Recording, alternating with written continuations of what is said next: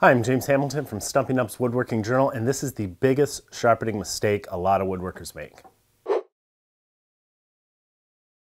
So you've read a bunch of articles, you've watched all the YouTube videos, you spent hours with your sandpaper, your water stones, or whatever you use, and you just can't figure out why your tools don't make those wispy, thin shavings that everyone else seems to be getting. The problem may be simple. Your tools aren't sharp. I know, you've spent a lot of time and they feel sharp. It may not be that you haven't spent enough time on the bevels or that you're not using fine enough grit. The problem could be that you're not paying proper attention to the back of the tool. Many woodworkers think that the shinier the bevel of the tool, the sharper it will be. But the bevel doesn't do the cutting. The cutting is done where the bevel meets the back. At that intersection where two planes come together, that's what matters. If you never pay attention to the back of your tool, you're only doing half the job.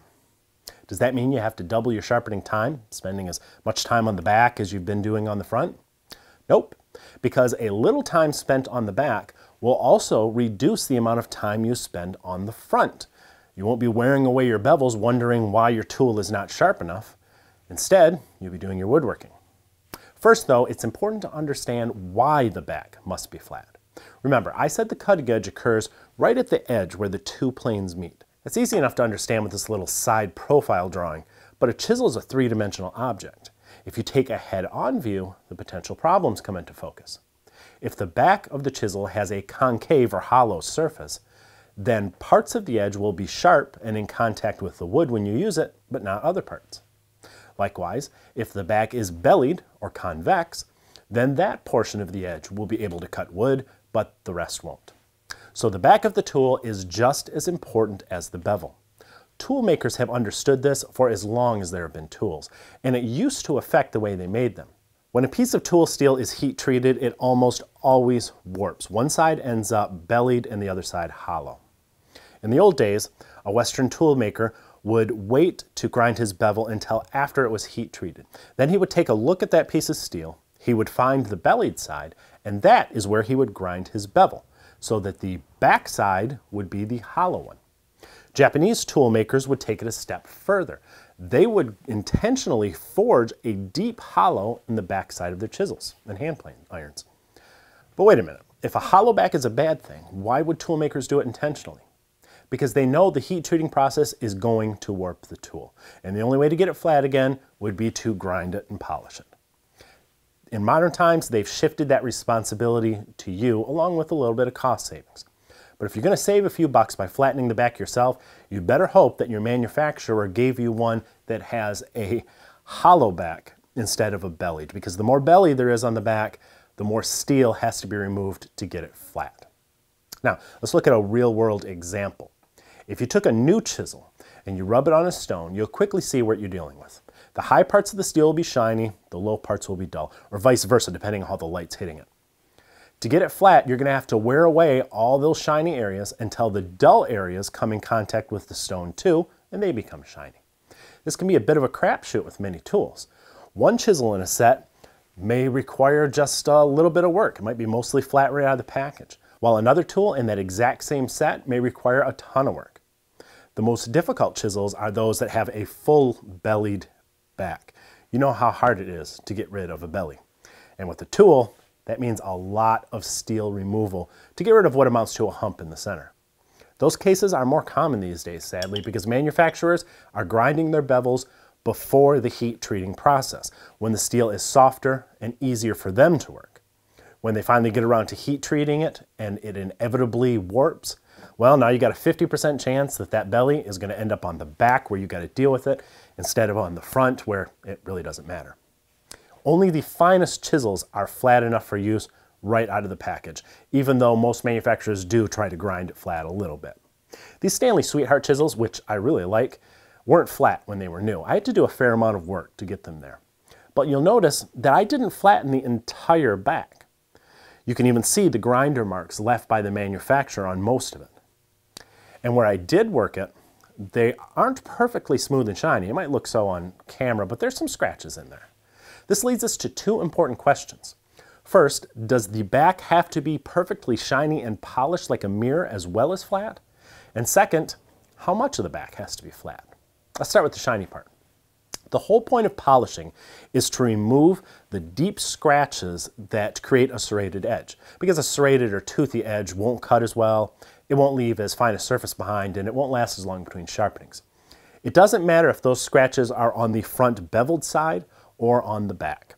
If they touch the edge where those two planes meet at the intersection, the effect's going to be the same. If those scratches are really shallow, really fine, then the effect's going to be minimal. It's fine. If one or two deep scratches are there, but not a ton of them, that's not a big deal either, as long as they aren't so deep that they're leaving grooves or ridges in your workpiece as you work with the tool. But a lot of deep scratches left behind by a coarse stone, that's a bad thing. There's a reason people shave with a razor and not a bread knife. How coarse is too coarse is the subject for another video, which we already made. I'll put a link to it in the notes below this one. My point is, your edge is only as fine as the coarsest of the two planes that make it up. If you get perfectly polished on your bevel, but you got tons of deep scratches on your back, well, you waste your time on your bevel.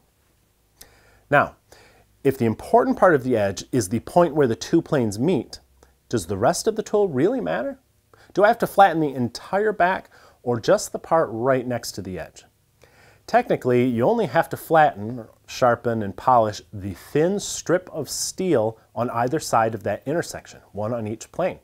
The rest of the back, or even the rest of the bevel for that matter, has no effect on sharpness. And that little tidbit of information is what makes the ruler trick possible. The ruler trick is a way to flatten the back of a hand plane iron in seconds instead of hours. I'm not sure if it was practiced much in the old-timey days, but modern woodworkers credit David Charlesworth with its development. It's pretty simple. Instead of wearing down the entire back of this plane iron, which might have a great big belly on it, and so it could take ages to get it all flat, why not place a thin metal ruler on a stone and use it to lift the plane iron at a very slight angle so that the work is concentrated on the very edge where it counts.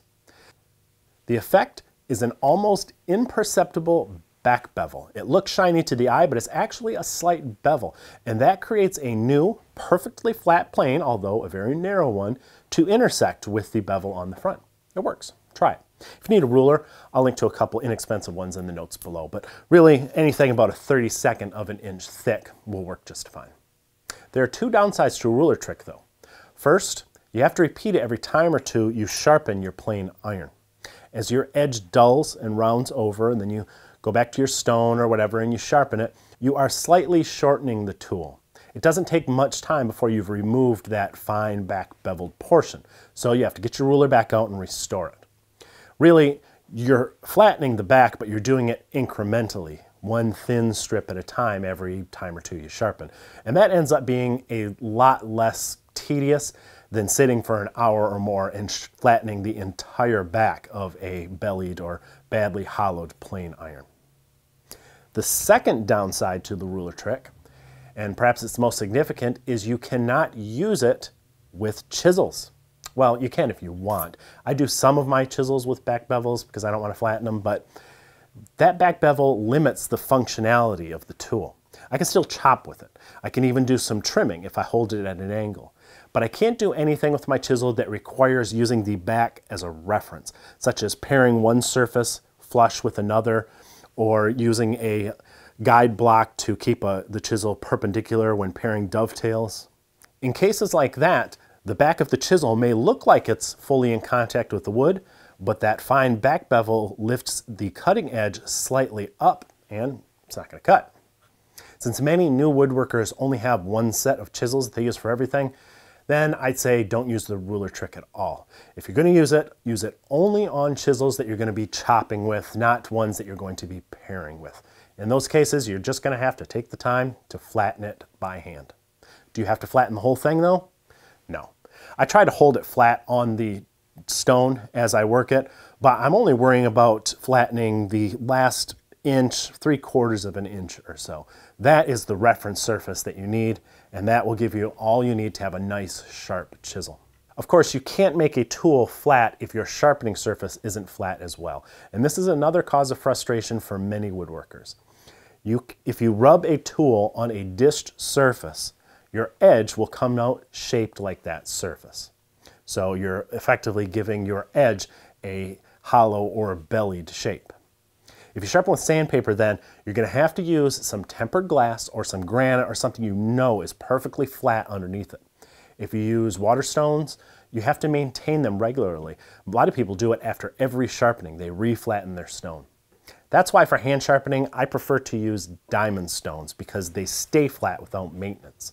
I like the trend stones because they make sure that the solid steel substrate, they're not laminated, is perfectly flat within a thousandth of an inch from end to end. That's twice as flat as the standards used by everybody else. We made a video about diamond stones a while back. I'll put a link to it in the notes below this video if you're interested.